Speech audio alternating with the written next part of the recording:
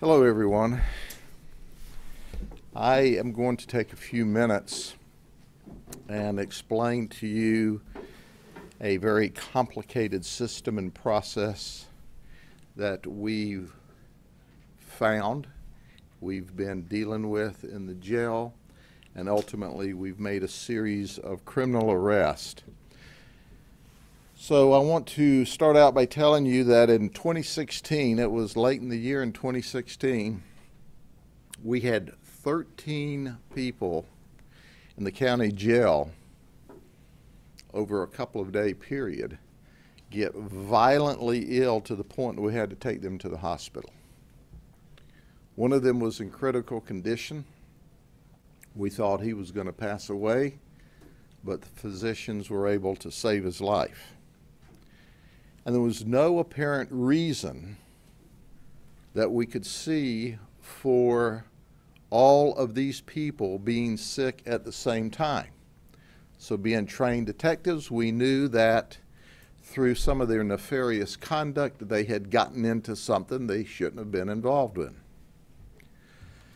Some of them who were in the hospital, and as we talked to them and the medical staff talked to them, we convinced them that they may be on the verge of death. Maybe it would be a good idea for you to tell us what you did, because we need one, to save your life, and we need two, to find out, to make sure that this doesn't spread. What we determined is through our mail system, narcotics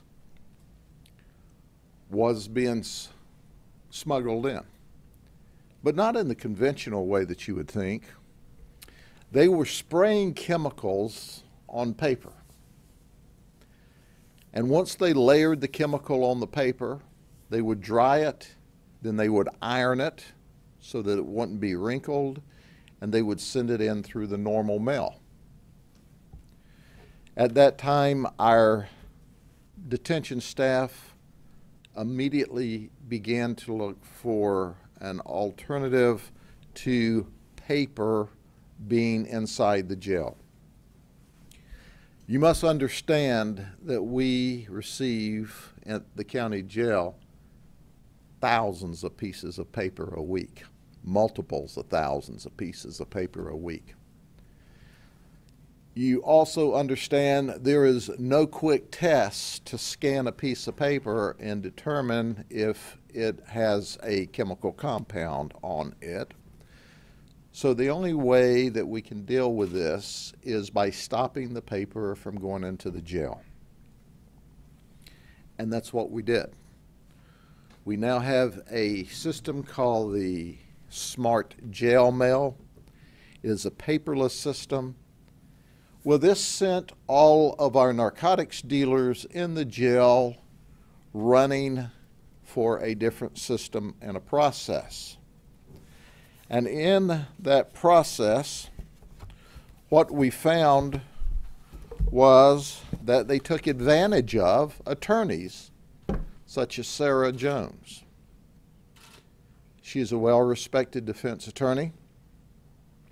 And we found that they were giving pieces of paper to Sarah to put in the legal files, so the next time Sarah went to talk to her client at the jail and discuss the legal files, and they would look through the paper, then they would know from the inside of the jail which pieces of paper to rip out of Sarah's file or to take from the file. And that was the paper that had the drugs infused on it. Sarah, I might point out, has worked with us completely. Ethically, she's had to get off of some cases, as you might well expected, where they took advantage of her. But what we found, that attorneys, as they regularly visit their clients, provide them with legal mail. And we know that.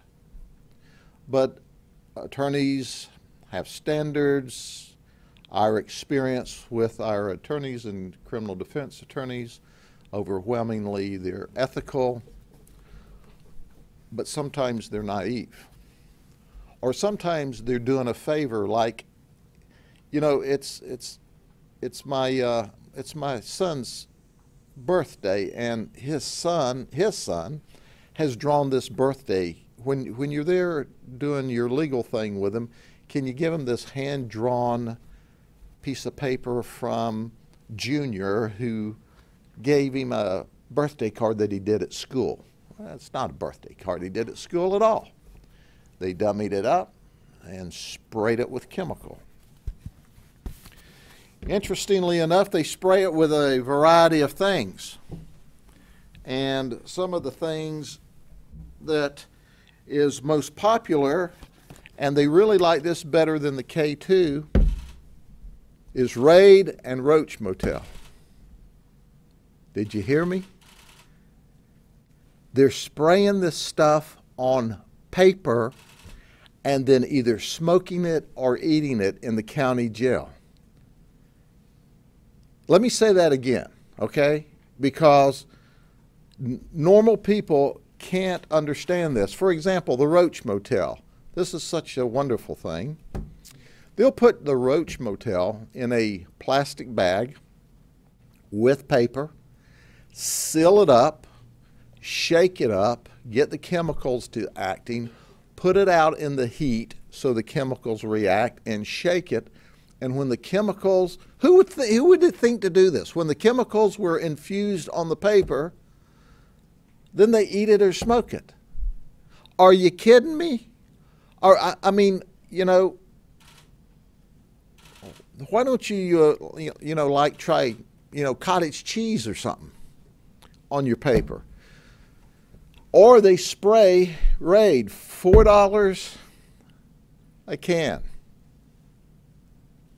on the paper.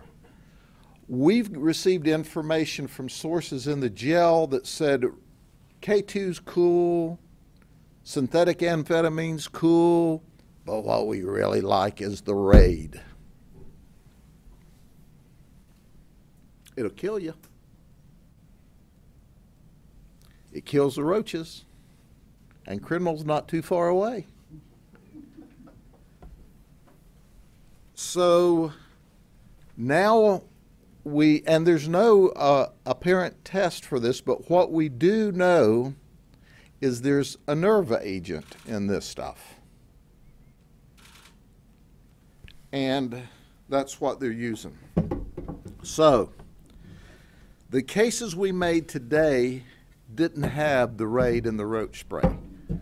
This is just a new world that we're discovering. So the cases I'm going to talk to you about today, understand that these are chemical compounds that came back as some form of K2 or synthetic amphetamine. So how did it get here? China. There's a return label or a mailing label where our sources have been receiving the K2 from China.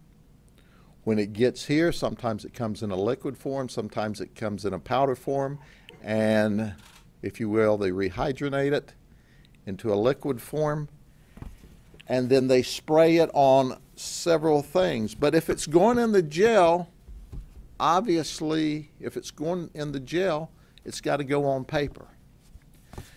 So Randall Kirby, who was arrested, he's out on bond for trafficking in K2. He says, I got an opportunity here to make some money. So he's out on bond, his girlfriend, they're the ringleaders. The mailing label from China was to the girlfriend. When they get the chemical, they're the ones that have actually processed the paper, and then they smuggle it into the jail through mail and now through legal mail. So what does this bring?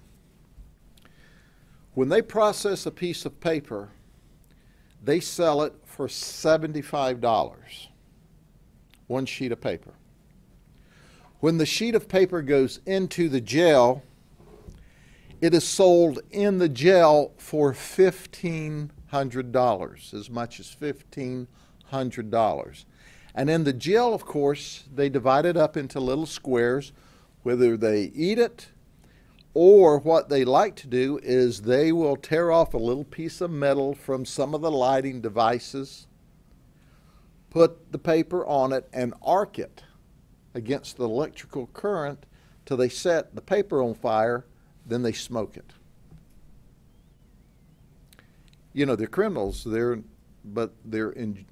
figure out a way to get where they need to be. Now, of course, for those who are involved in the raid deal, they pay $4 for this. We estimate you can treat between 20 and 30 sheets of paper.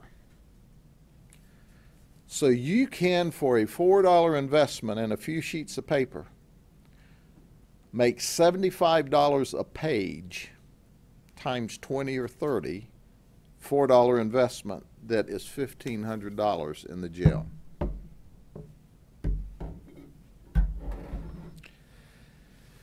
That's not all.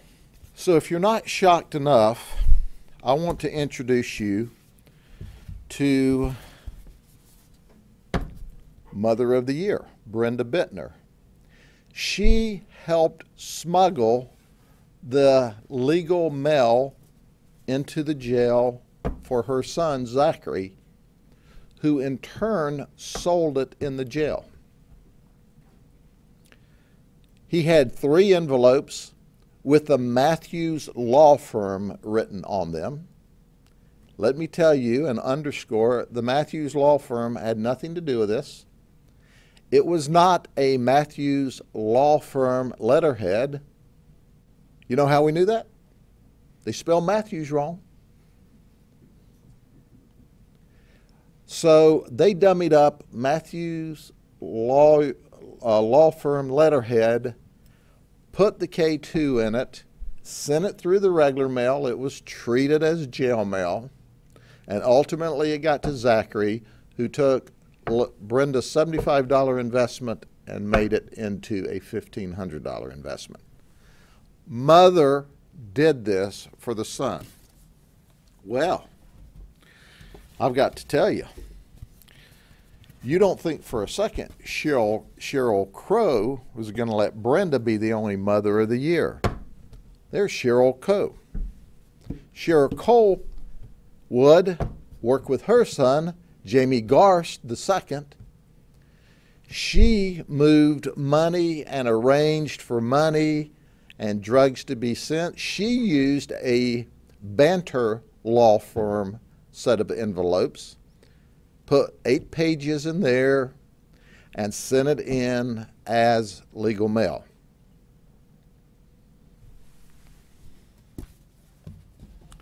And Johnny Coleman, he's mixed in with the group.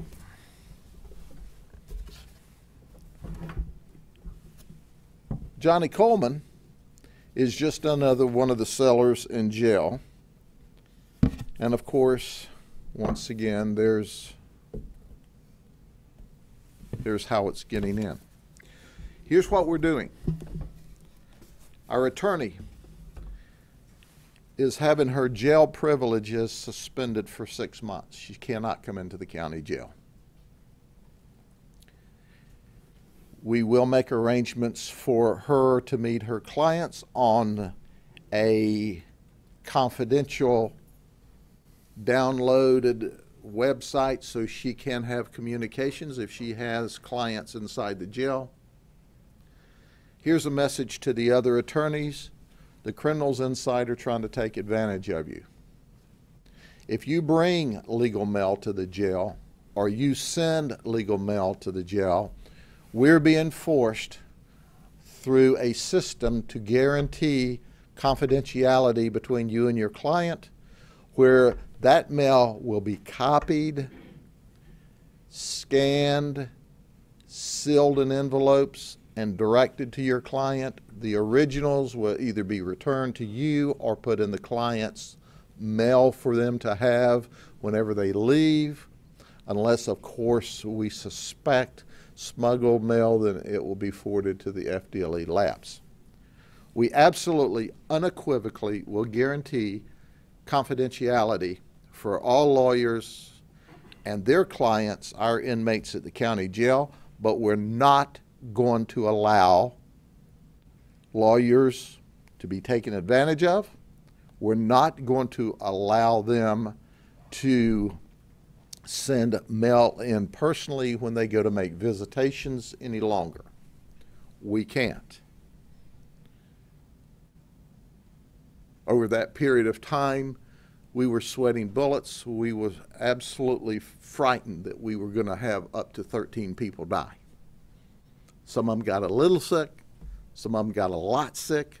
One of them we were absolutely sure was going to die, and fortunately, we got people to admit to us. It all comes back to K2, synthetic amphetamines, roach spray, sprayed on paper, being smuggled into the jail. Now, so our goal is, and this is our faith-based dorms as well, everything's going to have to go to our inmates electronically, and or it's going to have to be copied by our folks through the appropriate security mechanisms to make sure that confidential mail remains confidential and given to the folks. We can't allow them to have any paper from the outside. And once all of that happens, then we'll be chasing the next way that they figure out how to try to smuggle drugs into the jail. They won't stop trying to figure it out. We won't stop putting them in jail. Let me look over my notes here and see if I've covered everything. I think I have. Any questions? Have you seen this being done anywhere else? Thank you very much. I should have mentioned that when we first got the terminology La Cucaracha, it came to us through a Corrections 1 article that we read in July of 2018. And it clearly talked about the exact issue that we're having here in our county jail, at jails across the nation and prisons across the nation, and it actually spoke of people dying in the different jail and corrections facilities across the nation from this kind of silliness. And of course, you know what happens when there's a death in the jail? It's, oh my gosh, somebody died in the jail. Well, I got to tell you, you got to understand clearly, you know, when people start spraying raid on paper in the jail, people can die. And that's what we're trying to do. We're trying to protect these criminals from themselves. So it's not just a Polk County Sheriff's problem. It's not just in the state of Florida. It's across the nation. And we'll have that article available for you all to read should you want to see that.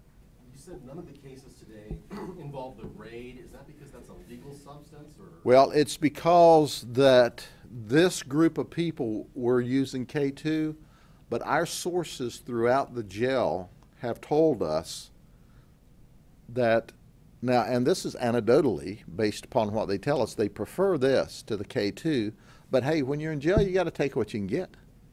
So you never found any cases? We haven't found anything that tested positive for raid, but understand that we cut off the majority of it in the last 20 months by moving. I mean, we've had to move to an entire different system.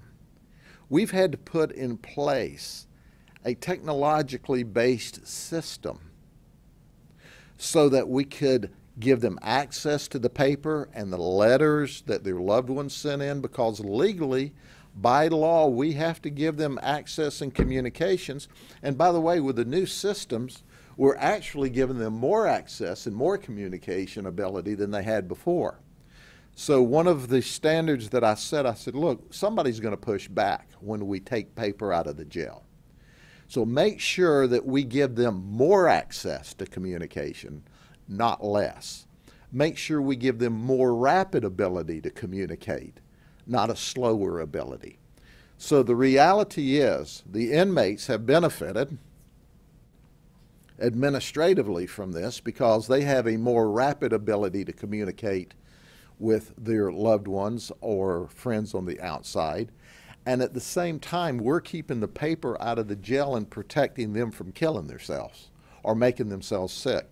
And ultimately, you know what that ends up. You all line up and go, what in the world happened that that person died in jail? Well, what happened is raid or K2, or we're still out testing, or they've been smoking this raid and K2 and all kinds of drugs, and they're very sick people. And we have data.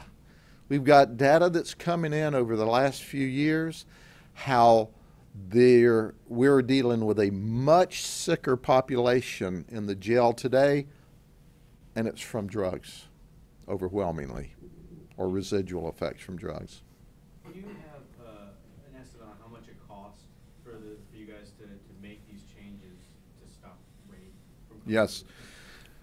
It didn't cost the taxpayers any money because we co-opted with private enterprise. And so there's a win-win on this. They already have access to what we call canteen. So people put money in their accounts for canteen, and the same people that kind of manage our canteen infrastructure also manage this. So it didn't cost the taxpayers. The overwhelming majority of this was paid by, almost 100% of it was paid by our co-opting with private enterprise. Have you got any complaints from Polk legal lawyers saying? I imagine I will after today. But I can assure you that, look, we put bad guys in jail. We operate ethically and honestly. If we wanted to read somebody's legal mail, we can already do that because heretofore it comes in paper. We bring it in. We historically search it and send it to them, or we bring it into them in a sealed envelope and they open it in our presence so we can search it. We can go in as we call and flip cells and search for illegal contraband. If we wanted to do something that ethically and legally was inappropriate, it's possible. We will guarantee the highest confidentiality between an inmate and his client. It's guaranteed. If anyone breaches that, first off, they'll be fired on the spot. And then whatever legal opportunities we could take to prosecute them, we do that. We're serious about people having the appropriate legal representation and that being confidential. But it's a new day and it's a new world, and we all got to learn to live in it. This paper is what we now call an antique. Okay? This is not the world anymore. This is not the world anymore, and we all have to learn to live in it. We know That's to you, lawyers. You've seen a lot, I'm sure, but have you ever seen or think you'd see people bringing in raid or roach motel or things of that nature cutting behind? Well, I can't tell you I'm surprised, because if you look at the compounds in methamphetamine, the acetone, how absolutely totally devastating that chemical compound is to your system, I'm not surprised. When you see that they'll do heroin, fentanyl, which is a chemical compound that's killing people hand over fist, I'm not surprised. There's an element out there of drug users that want to get that more intense high, that bigger shock, that bigger feeling, and they risk their life every time they use drugs. So I'm not surprised. If they figured out that, drying out baby formula and smoking it would give them a high, they'd be doing that. I mean, it's whatever will give them a buzz, and they don't think they're going to die or don't care whether they're going to die. Well, listen, you may be a criminal, you may be a drug user, But we care, and we're going to do our best to keep you from killing yourself, whether you like it or not. Outside of the sicknesses, has there been any other signs? I mean, have you seen people hallucinating or any other side effects, symptoms from using these substances? Do you know we haven't, because anytime that happens, you know, it goes to medical sees something suspicious, they go to security obviously goes to law enforcement. So we run a jail of, I think there's a little over 2,600. We've had as many as 2,750 this month, or this last month. We run a small city every day in the county jail. I mean, I've got more people in the county jail than some of our towns do across this state and nation. So it's not unusual for people to get sick, because people get sick. It's not unusual for people to misbehave, because people misbehave in their own towns. But I can tell you that we watch inmates and we get them medical help quicker, and we get to them if they start fighting quicker. They are safer in the county jail than they are out on the streets from each other. So anytime we see anything in our little town, you can call it Judd Town, we make sure we immediately address it, okay? Because we want everybody well in Judd Town. The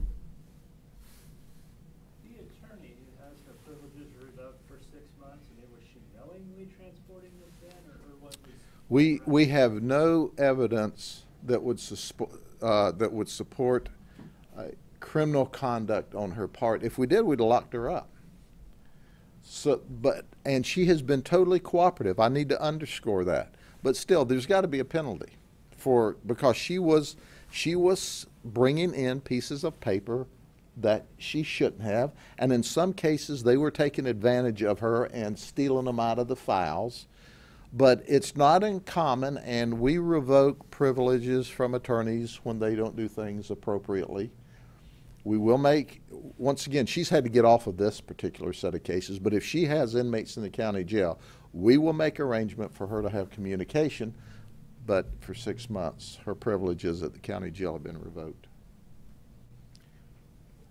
I underscore, she won't be prohibited from servicing her clients. She just can't walk in and go into a closed room with her client for the next 6 months. Okay? Any other questions? Now the headlines, let me help you draw your headlines, is not sheriff won't let criminal defense attorneys in the jail. The headline is these people were stopped from potentially killing people in the county jail. And do not smoke raid. See y'all later.